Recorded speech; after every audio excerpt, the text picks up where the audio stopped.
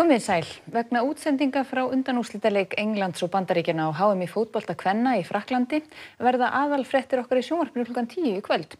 En hér yfirlit yfir helstu fréttir kvöldsins.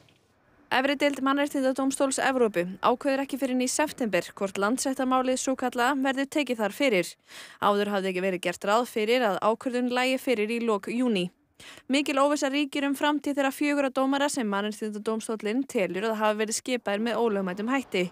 Mál hafa þegar tekið að safnast upp í Landsrétti og að óbreyttu mun óafgreiddum málum fjölga áfram og mál tefjast enn frekar.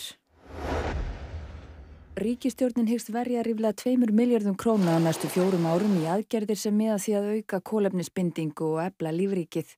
Fjármunir sem verður varið að endurheimta votlendi munu tífaldast.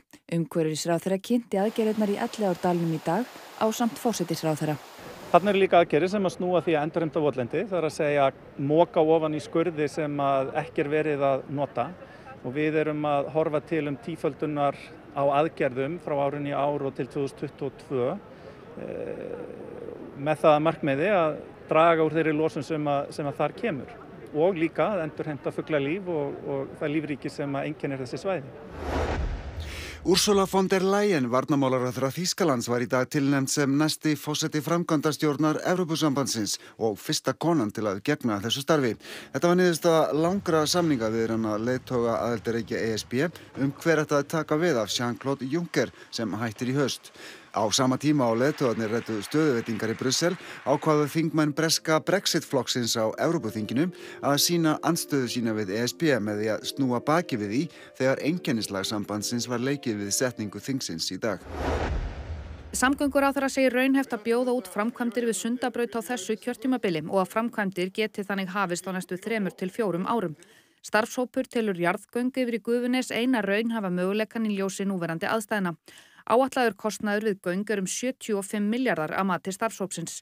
Ráðherra telur brú yfir Kleppsvík fýsilegri kost en jarðgöng þar sem hún verði þá valkostur fyrir gangandi og hjólandi fólk, almenningssamgöngur, borgarlínu og íbúa í Grafarvogi. Við þurfum held ég að skoða Sundabrautina sem raunverulegan valkost til að bæta inn í flóruna, líka til að bæta hér öryggisaðstæður ef þær aðstæður kemur upp og þurftum að rýma borgina, þá Ártúnsbrekkan ansi mikill þröskuldur.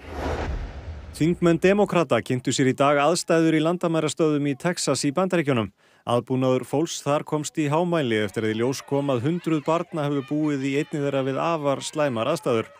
Rannsóknir hafin á lokuðum Facebook-hópi landamæravarða þar sem gert grín af dauðsföllum flóttamanna og aðbúnaði þeirra á landamærastöðunum.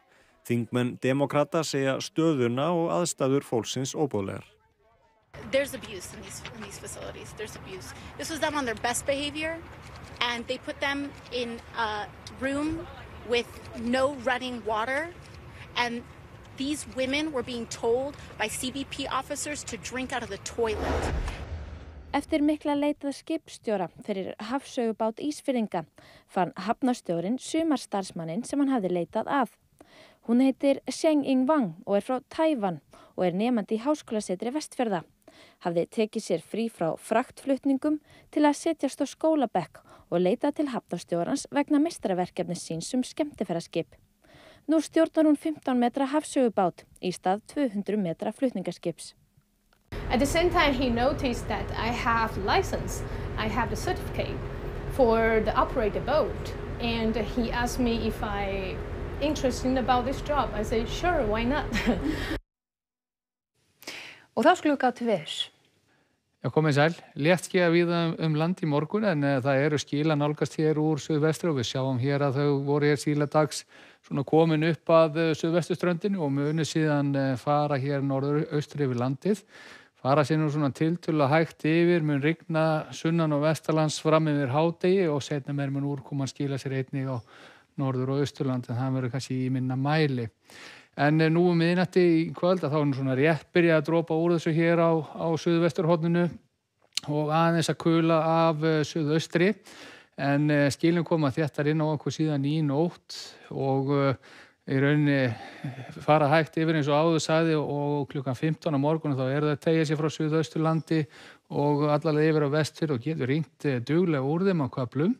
En að endingu þá fara þau norðaustur yfir landið, skúraleiðingar hjá okkur og áttin að verða norðlæg á fimmtudaginn og svo á föstudaginn þá erum við komin í hreina norðanátt og þá léttir til sunnan og vestanlands. En fyrir betur yfir þetta loknu 10 fréttum. Og þá þessu stutta frétta yfirliti lokið en við minnum ykkur á að aðal fréttatími kvöldsins verður svo klukkan 10 í kvöld. Sjáumst þá.